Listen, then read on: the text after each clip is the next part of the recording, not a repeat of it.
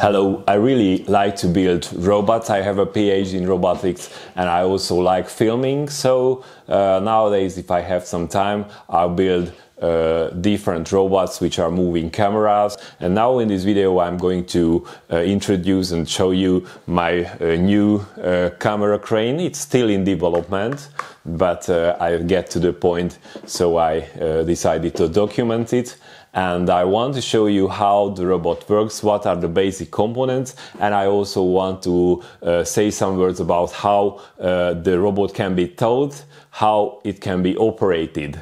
So the basic frame of the robot, this part was a Bosch SCARA robot. You can see one in the background. This is how it looked originally. So what I just did, this axis I just flipped vertically, and this way I can have a kind of lifting arm, and I also have a rotating base. So this is the basic frame. The head came from another robot. It was a Mitsubishi robot. I found it in a scrapyard in a very bad condition, and I only use the head of it. So it can make the pan and the tilt movement of the camera. So basically now I have 4 axes. One is the rotating base, the other is lifting the arm up and down, and also I have 2 axes here. One is a rotating axis which actually bends the camera and also tilts the camera, and also I have a pan axis which can rotate the camera like this. I changed all the motors and I'm using EAE robot motors, and I also use an EAE robot controller.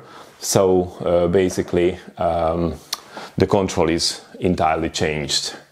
I tried to make this robot kind of easy to use. I already built a few camera cranes and my problem was always like it was really difficult to operate them. I'm a kind of intuitive person, and if I have to take too much time, to dealing with the techniques, it takes too much time. So I just say, okay, I just pick up a gimbal and whatever and choose another method. I have a really simple operator interface which can be used to teach the camera and teach the path which I want to see on the film. The whole process starts to home the system. Each joint has a bumper. And when I set the system and send the system to home position, it starts moving slowly with a limited torque. And when it reaches the bumper, the motor realizes that it drives the axis, but the axis doesn't move. So it realizes it and it defines this point as a kind of home position. But to really have an accurate home position, the motor starts rotating to the opposite direction and finds on the encoder the 0 pulse. And that's really the home position of the robot. When we reach this point, of course, maybe it's not practical to always send the arm to the right or to the left, to the very, very far point. It just goes back to the middle. So in this case, in this robot, the home position is when the arm is in horizontal, also the head is in horizontal, and the arm is in the middle. So something like this. So the whole process starts with the homing, and since all the axes are going to home position and then moving back to a defined position, if I set a path today and I want to film the same thing tomorrow and switch off the robot, next day it can go to the same points. And it can go to the same, it can run on the same path very accurately, because every time the robot starts, it goes to home and it defines its base points. The next thing is to teach the path which I want to run, which I want to use as I'm filming.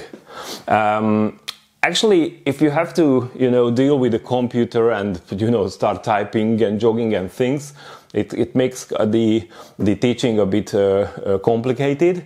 So I just figured out a very, very simple operator interface, let's say, which consists of a code switch, and with this code switch I can set a number, and 3 buttons. Only 3 buttons I use to teach the robot. And if I set the code switch to a given number, let's say I set 1, I want to set the first position of the robot. If I set 2 or 3, then I can choose which point I want to define. And I just simply move the robot arm by hand. Since the robot always calculates its position, even the servos are off.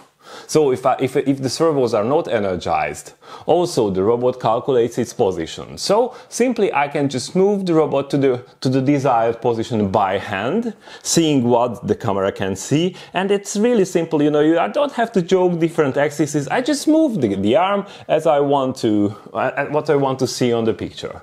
And when I get the given position, which I want to later use, I just choose with the code switch the position number, and I hit the top button, which means teach, and the robot memorizes that given position.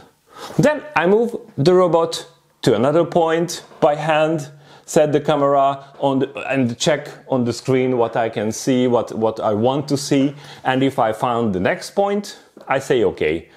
Choose on the code switch the second point, hit again teach, and it memorizes the next point as well.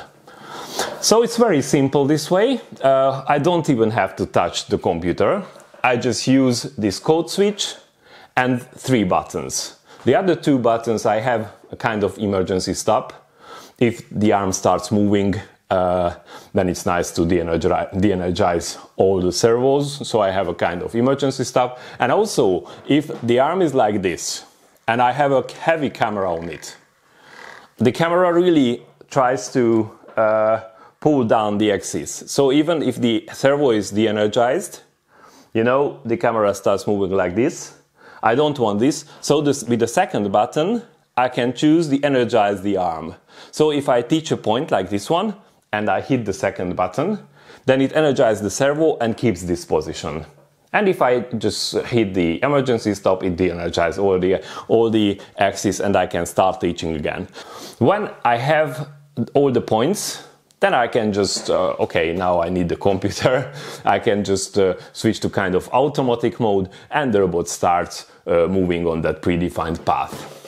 Okay, so because I have these 4 axes, it's a kind of problem if the tilt axis is not in vertical, like it has an angle. And I start moving the arm to the left or the right from the center. The picture just rotates, so I don't really see what I get used to on movies, like I have a horizontal U on something, but it's a kind of, how should I say, kind of rolled, which is, sometimes it's cool, but most of the time it is not so cool, so it would be nice to, have the traditional U. So I have an option. If I choose on the panel the 0 as a code, and I hit the teach button in this case have a different function, it always moves the head to the vertical position. So if I start moving the arm up and down, always the head follows it, and the camera is in vertical. Okay, let's say so the camera is in horizontal, but the head is in a vertical position. Also, really nice, cool feature, I think, that I can set different head options. The head can be vertical, can be horizontal and vertical, but downside. So depending on what you are shooting, I think it's really a nice feature of this structure that the head can be turned. And you don't have to, really start, rebuilding the mainframe, but just set one parameter and decide how the head should oriented. And basically that's all. So I choose the head position, move the arm by hand to the position I want, decide if I want to keep the head in a given position, horizontal, vertical, upside, downside, and then choose the point I want to teach, hit the teach button, and then the given position is memorized. And later on, I just go to automatic mode, choose the speed of the arm, choose the acceleration, and then switch to automatic mode, and the arm starts moving. During the robot arm is moving, the controller always knows the given coordinates, and the coordinates are sent through a serial line to a computer. So with timestamps, I record the actual arm position, and later on this data can be used for VFX softwares, to model the camera movement. And if I use a green screen and video something or film something, and later on I want to use a virtual background, I can use this data for modeling the camera movement and have the same camera movement in the 3D software as the real camera actually moved. So this is all. I also plan to, I'm not ready with this, but I also plan to make a custom operator interface, which I can use to switch to automatic mode, set the speed and all the parameters, the head position and so on. So at the moment now I'm using a computer, and the robot program has to be changed to change these parameters. But later on is the next step of the development. I want to make a more user-friendly interface for controlling the robot. So thank you for your attention. I hope you enjoyed this little presentation. If you have any thoughts or any questions about what you've heard, please let me know. Maybe it will help me to improve my system, and if I can help you, just write me and we can talk about this topic further. Thank you for your attention. Goodbye.